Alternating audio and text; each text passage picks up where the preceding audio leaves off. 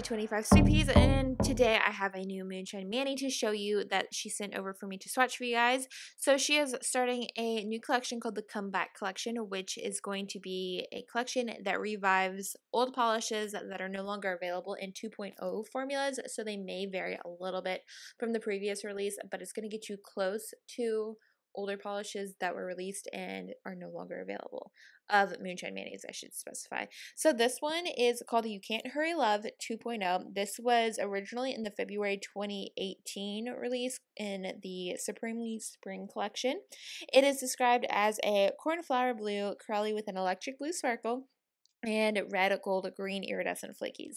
This is a really pretty, fabulous formula. It's got that curly feel going on to it. The flakies really like sit in it nicely and pop through, which I love.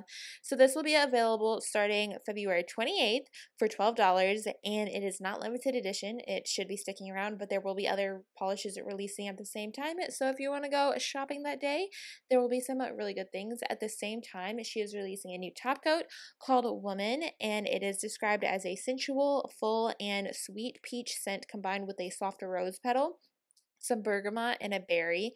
And their quick dry top coat is amazing. It's super shiny.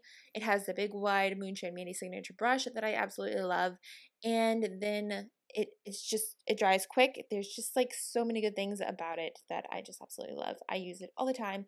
So if you are shopping there, I highly suggest picking up one. The scent this month I think smells really nice. It reminds me of a Jolly Rancher, and it's not like too strong or anything. So if you're kind of scent sensitive, if you don't mind a little sweetness, this is like perfect.